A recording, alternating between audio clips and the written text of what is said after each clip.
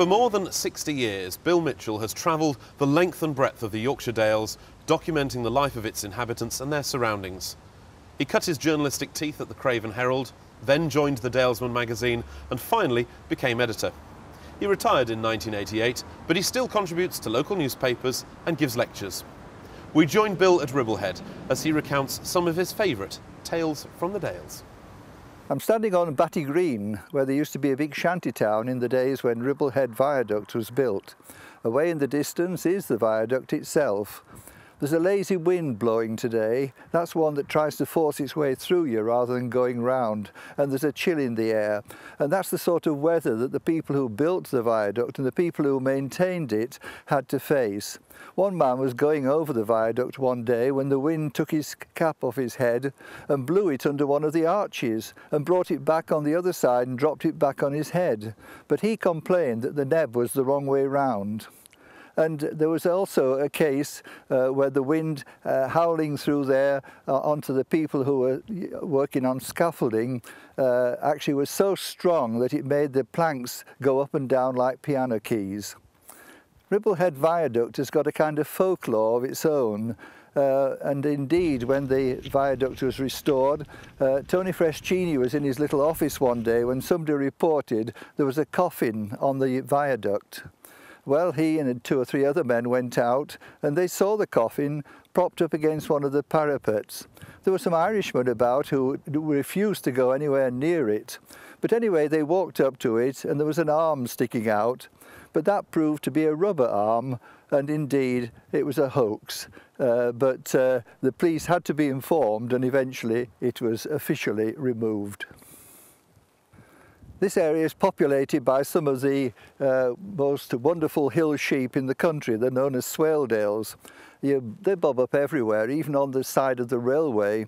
And actually at Bleemore signal box, it was quite common for the signalman to look out and see a sheep, even having a lamb by the side of the track. And there was one occasion when the inspector came along, got very excited because a train was due and there was a sheep actually in the 6 foot between 2 lines, and it didn't seem to want to budge at all. And then eventually they heard the toot of the train and the inspector said, "For goodness sake, scare it off." "Nay, it'll be all right," said George Horner, who was on duty. Anyway, the train came. Just before it arrived, the sheep nonchalantly got to its feet, walked to one side, the train passed and it came back and settled down to sleep again. If you saw a cuckoo in this particular area, it probably was heading towards Austwick, which meant that it would have to fly virtually over Ingleborough, because Austwick is known as Cuckoo Town. The local people tried to wall in a cuckoo when it was roosting in a tree overnight, in the hope that if they kept the bird in the area, then they'd have summer all the year round. It didn't quite work out, but Austwick anyway is a bonny little village. It doesn't need a cuckoo to enhance its reputation. It's very nice to be in the Traddock again at Austwick after all these years. I used to live in Austwick and I remember fondly coming along to this place and finding a little bit of old England here and some rather appetising food. When I think about the Dales, I always think about Kit Calvert, actually, who lived up at Hawes. He was an astonishing man. He was the man who really set up the Wensleydale cheese-making factory at Hawes, and he was a farmer and a book collector and a philanthropist. He had a funny little bookshop actually in Hawes, and he used to have 2 kinds of books. One was fiction and one was non-fiction. The fiction used to sell for 3d and the non-fiction for 6d. And if you met him at all, as I met him once on the bridge, he was very, very informal. In those days, traffic crossed that bridge at the rate of about 1 every half hour. Unlike today. And so he'd just take his cap off and throw it down in the middle of the bridge and kind of run his hand through his hair, and I'd take a photograph of him, and the little dog sometimes would be there, and so it picked that up, and other times it obliged by putting his clay pipe in his mouth, and he used to smoke black twist through clay pipe. He started with his twist actually when there was a funny old sheep about the place, and it seemed to have an appetite for black twist.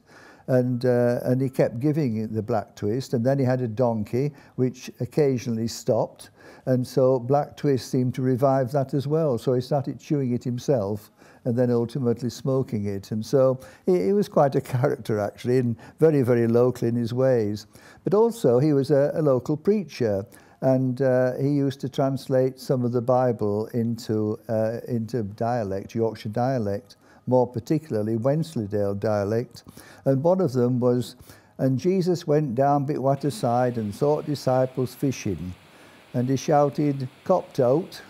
And they said, 'Note.' And so he said, 'Cast the net on t'other side.'" That was Kit Calvert. Just a bit further up the dale, there was a little village called Apperset, and I once met an old man there, and he was smoking a clay pipe, a grizzled grey face, and but they're very taciturn in the dales, and taciturnity is the ability to say note for a long time. And so the old boy sat there for about 10 minutes, then he said, "I've never seen the sea."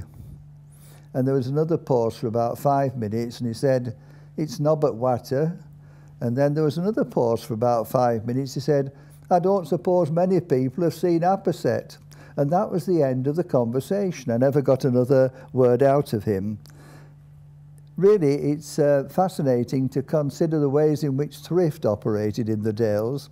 There was an old man, he wasn't so good at all, wasn't so weel, as they say up the Dales. And in fact, he was dying, that's the general feeling. But his wife said, "I'm just going out for a short time. Will he be all right, love?" He said, "Just light me a candle for my last hours." She said, "Oh, no, you're not price of candles." And he said, "Oh, go on." And so she said, "Right." And so she lit the candle. And just before she went out, she turned to him and said, "If you feel yourself going, blow it out."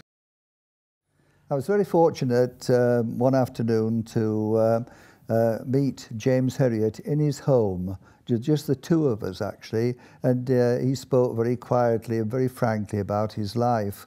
I mentioned one of the films I'd seen when there'd been a rather elaborate wedding between James Herriot and his lady love, and he laughed at that and said there were only 5 of us in Thirst Church when that wedding took place.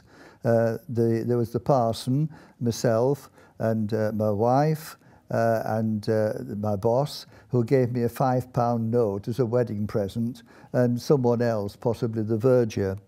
And afterwards, he said, we didn't have a proper honeymoon. We went to the pictures in the evening, then continued up the dale to Carperby, where we stayed at the local pub and spent most of our time going round checking cattle for tuberculosis.